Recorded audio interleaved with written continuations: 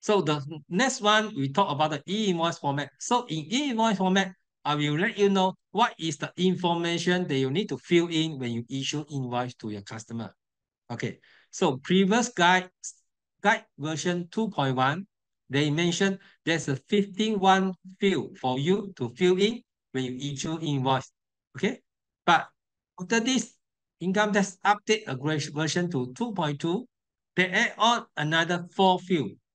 So you can see that previously is 51 field, now is 55 field. Okay, so what is the requirement? What is the information? Supplier detail, client details, invoice detail, unique ID number, product detail, service detail, payment info. So this is the particular they will require to key in your system and when you issue an e-invoice to your customer. All right. So this 51 view is the one I shared to you here. This is previous guide, version 2.1. The yellow color box is the one optional. All right. The next one is the latest version, update on 9 February 2024, 51 field. The yellow part is the optional. The white color is a compulsory mandatory for you to key in. All right. So I will let you know one by one. So this is the supplier detail. Supplier detail is mean your company details, because your company is supplying the person product or service to others. So supplier detail is your company details. So your company name, of course, all right. TIN number is the company TIN income tax number. If individual is IG or something, all right. For company SSN number, make sure you're using the new registration number, the 12-digit new registration number. Don't use the previous one, the 6-digit with the one, the alphabet, the one is a previous SSN number. Make sure you use the new SSN registration number. So for Malaysian individual IC number, non-Malaysian passport number or other number, all right? SST, if your company is registered as an SST, you must key in the SST number.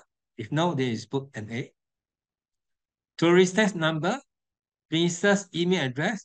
So business email address is very important because I say income tax will use the email to send notification to you.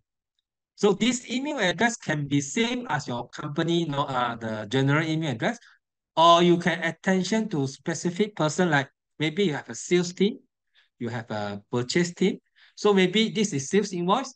You key in the sales team invoice email address. The purchase team, you give them the purchase team email address for them to receive the email and check whether there's anything you want to amend or something or not. Okay, so email does not necessarily will be same, can be different. Business code in the MSIC code. So you need to find out what's your MSIC code. So if you don't know, go to check with your tax agent, go to check with your SSI secretary, right? Business activity description. What is your business doing? If you're doing selling or trading, you need to mention trading in what item, something like that. All right. Business address, business contact number. So this is your company detail that you need to require to key in. All right. So this is your buyer detail, your customer details, right? Customer detail, of course, you need to put the customer full name, company name as per SSN record. Make sure your keying is a full name, not like the short form like ABC Sdn Bhd. You just key ABC. Make sure it's a full name. And the Malaysia, non-Malaysia, make sure you follow the IC or passport name as stated in the IC or passport. Don't mention like Albert Dam, but the IC didn't have Albert. You put Albert Tan. Follow their full name as per IC. Okay. TIN number. All right. SSN number, new number, IC number, passport number. Let's say you do not have their SSN number. All right. Then you key in this code 00000. All right. This what's the what's the normal condition? No, they you don't have their SSN number. Okay. So this like foreign supplier, you don't have their SSN number, you can key this general number. So for the TIN number, if a Malaysian individual, you don't have the TIN number, but the customer only give you the C number. So the TIN number card, you can key the EI here, the EI and then 10. If non-Malaysia, you key EI 2000 and 20. So 20 is for non-Malaysia, 10 is for Malaysia. So buyer SST, if let's say SST registered person, you key in, email address, same. You supplier email address they want to send notification. So full address, contact number. So make sure here, you want to issue invoice to your customer, you need to require all this information from them in order to key to submit the invoice to the income tax. All right. So the third part will become to the invoice details. Invoice detail is here means that you need to mention this invoice is under version 1 or version 2 or version 3. I think if you're using the software, so software you mention for you. But if you using issue e-invoice under the My Invoice portal, so need to make sure whether you follow which version. Okay. E-invoice type, you need to identify whether it's a invoice, credit note, debit note, or refund note. All right. E-invoice code. E-invoice code is the invoice number that you're using to tracking for your internal purpose. Like normally, when you issue invoice to your customer, there's an invoice number for you to have reference. So this is the invoice number. Original invoice. This one is the IRB unit identification number. Once you submit to your income tax after validate, they will give you a unit identification number.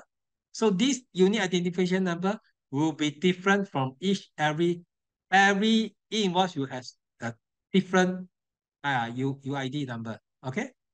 So this number is very important. When next time you want to issue a debit note or credit note, make sure you need to refer back to this number. E-invoice date and time. Once you validate, they will state the date and time they validate the invoice, including the time, okay, date and time. Digital signature. So next time, no more need to print out to give your boss to sign. So everything go to electronic signature. All right. Invoice currency code. So if you using any currency, you need to represent what's the currency code you using. All right. Currency exchange rate. Stated what's the rate they're using. If let's say there's a USD, what's the conversion rate? Frequent of billing. Whether you're billing on monthly basis, annual basis, or you need to mention. But this one is optional. Billing period interval. Whether your normal, if let's say your billing is for monthly or quarterly, so you need to measure quarterly is from which month to which month. But this one also optional. If I didn't mention optional, it's not mandatory. So the next one is the product services. The first one is classification. Classification is a 3-digit number that is set by the income tax. You need to find out your product or service that you charge to your customer is under which category. So this classification code number, I think will be ready in your software. If let's say your software is e-invoice compliant. But if let's say you're using the My Invoice portal, of course, you need to find out by yourself. Right? Description. Description is the product or detail, the service that you bill to your customer. Unit price. Okay. So this 3-digit number, later I'll show you how to get this 3-digit number. Okay, later I'll show you. All right. Unit price, test type, service test, sales test, tax rate, if let's say applicable, tax amount. So detail for tax exemption, if let's say any exemption, you need to mention here. Exemption for tax, what's the purpose? Subtotal, excluding tax. So all this is mandatory. And the 11, total including tax. This is optional. Total payable amount, mandatory. And optional. This one all optional. But if you want to key in, also can. Taxable amount, quantity. This one is optional amount. All right.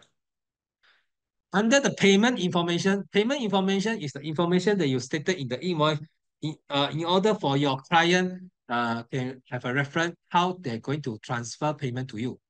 So it's optional for you to fill in this payment information. But of course, if you want to make your customer convenient, I think you can put your payment mode. Let's say your bank account number, for them to have a reference. So this is up to you whether you want to put or leave it. All right. So the four items here, the first one is applicable to those, if let's say now your customer A order from you, but customer A requires you to shipping the product to their customer B. So if let's say your supply to A but shipping to B, so you need to fill in this information. Who is the shipping recipient name? Right? Understand? Huh? The recipient is different from the your customer name. So the last two is applicable to the import and export. If let's say you have import and export transaction, you need to key in the custom clearance number in the invoice. Right. So this is referring to the import and export also. If let's say there's any relevant tariff code, you also need to, if let's say there's a good, normally they have a tariff code, you need to key in the tariff code.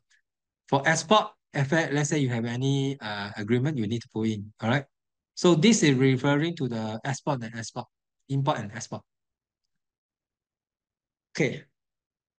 This four general TIN number is for those, let's say you don't know their TIN number.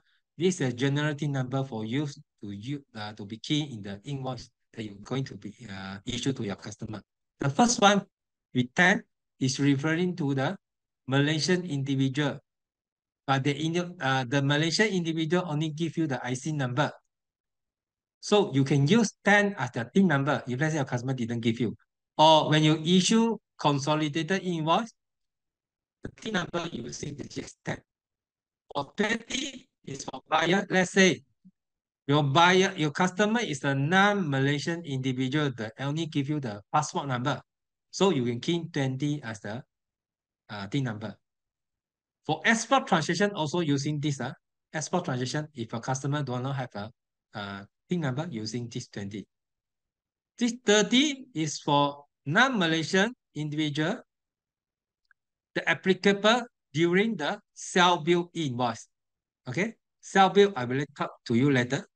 This 30 is applicable for self-bill invoice. The 40 is the government TIN number. Let's say you have supply good or perform service to government, you want to invoice them. The TIN number you can put 40. Because government maybe they don't have a TIN number for you as a reference. So you can put 40, right? So this is the e-invoice format. You can see the top will be your company name, address, email address. So here will be your supplier detail, your company detail, TIN number, registration number, SST number. So here will be your customer details, TIN number, name, IC number, address, email address, and phone number. So this is the item that you sell to your customer. All right. So once income tax validate, the invoice will have, you see each invoice, right? And validation date will be set what date they validate and the time they validate. Okay. And last one, the e-invoice that you receive, you have a QR code here. So this QR code is, you can scan this QR code to check whether e-invoice is valid or not valid. But if let's say you worry whether this invoice is actually valid or not valid, you can always go back to your My Invoice portal to check because income tax say whatever the invoice already issued and validated by income tax, everything will be kept in the My Invoice portal. You can check back from that side, right? Make sure you get whether it's correct or not, valid or not valid. So here, let's say the classification. Here the classification code. Under this portal, you can check all the code. Country code, currency code, classification code, e-invoice type. You can check here all the code. All right. So for classification code, here is an example. 001 is for breastfeeding equipment. 002 is childcare center. So there will be up to 999. But of course, until now, in the current income tax portal, they only up to 040. only 40 codes available in the income tax portal. So I think they take time to update until 999. So they will take some time. So I just let you know, if you want to put the classification code, you can always go to the portal and check.